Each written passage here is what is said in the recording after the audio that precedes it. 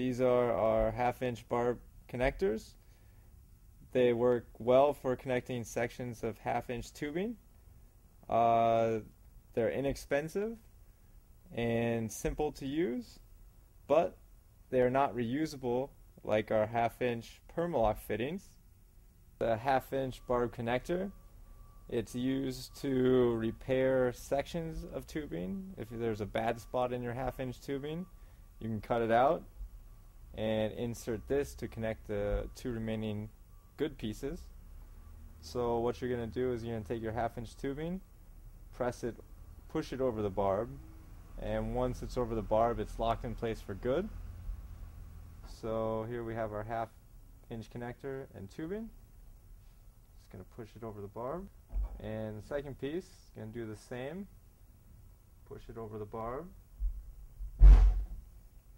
And your two pieces are connected again.